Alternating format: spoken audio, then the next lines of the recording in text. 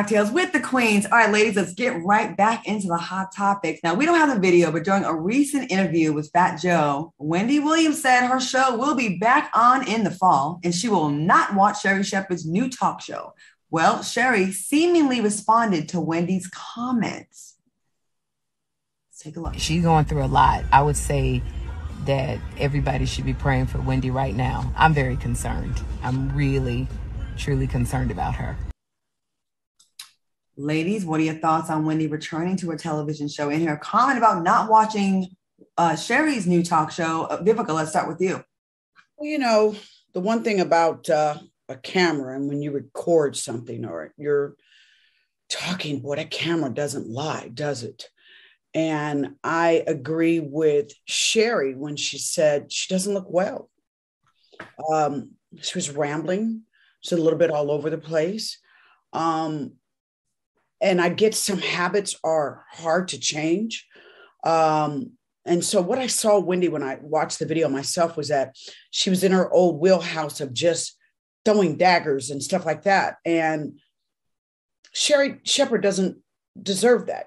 Sherri has been so kind and so gracious that the network not only gave Sherri, but a lot of other people an opportunity to come in and co-host the show because Wendy wasn't well, her health, and she had a lot of things that she was going through. So Sherri Shepherd's statement saying she's not well and she's going through a lot, I found that to be very gracious and ladylike, and we need more answers like that. She could have dug back and been like, you know, cut her left and right with all the stuff she got going on, karma, this, that, and the third. But she didn't. She handled that very graciously.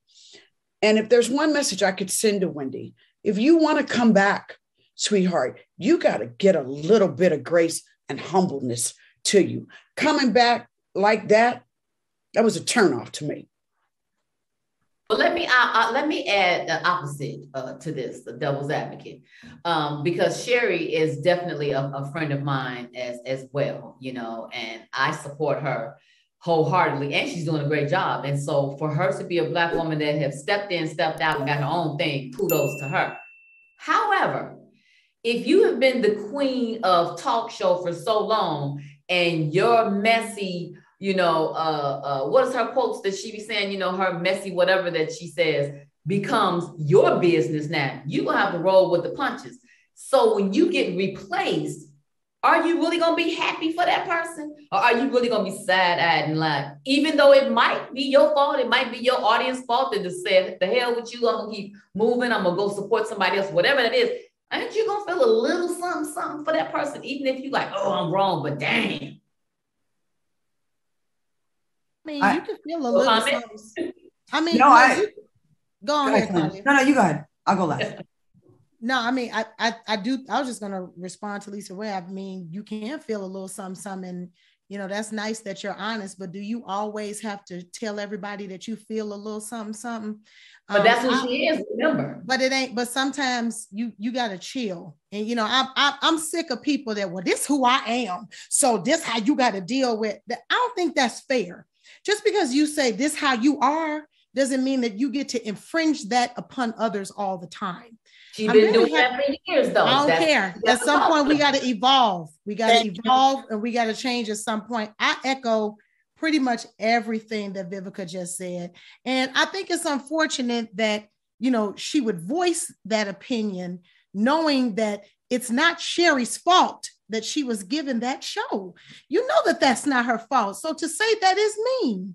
That's just mean. And at least they gave another Black woman an opportunity. So that right there should have been, you know, you could have showed her a little love. I don't think it's right. And can I add this in there too? A perfect way for her to come back, if she wants to prove to the network, I can maintain a show again, would have been to come and go, yo, Sherri, do your thing. Come on there. Come out looking good. And I'm coming too. Come, you know what I mean? And I'm back and I wish you luck. And then, you know what I mean? Because you got to make sure that you show people that you're stable. You have to admit toward the end, there's a reason why the network took away. The network's not going to take away their cash cow. They're not stupid. I'm going to say this. I feel what you're saying. I also do agree with you, Lisa Ray, because I try to put myself in Wendy's position. And if she's not well, she's probably not going to be thinking the most rationally, right? So if she's not well, you can't expect her to be like, yeah, girl, yes, get it. If I'm not well and I see someone taking what I feel like I built, I'm just saying, if she's not listen, ladies, she ain't where we are right now. If she's snatched off her show, like you said, Bev, cash cow, something's wrong with her, right? So I just don't expect the bar to be very high for her to be thinking as clearly as she probably should.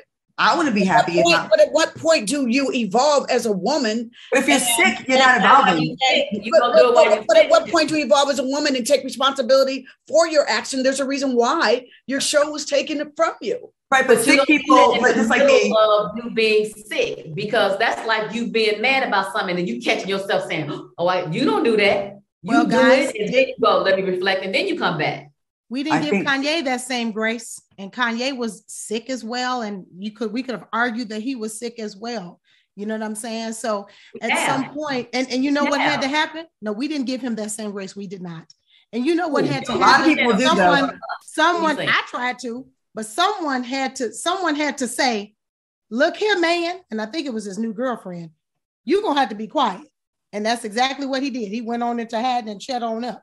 So who is in Wendy's group and campaign, and who are the people around her that say, hey, girl, listen, I feel what you're saying and we love you. And listen, we all love Wendy Williams. Don't get it twisted. I love Wendy Williams. Did you think she's being rude though? She said, she did say, and I think a lot of times with these stories, we get the headlines, right? She said, I like Sherri, but I won't be watching the show. And I can understand why you wouldn't want to watch your replacement, because it probably hurts. I didn't see it. Listen, if she says, I like Sherri, but I won't be watching the show because XYZ, that probably would have made more sense. But you know how the world is going to do. They're going to take whatever you say and they're going to go, they're going to go where they need to go. You know what I'm saying? And so at some point, she's more of the shock value shock job. Did she do that on purpose? So then did she do it on purpose to say that?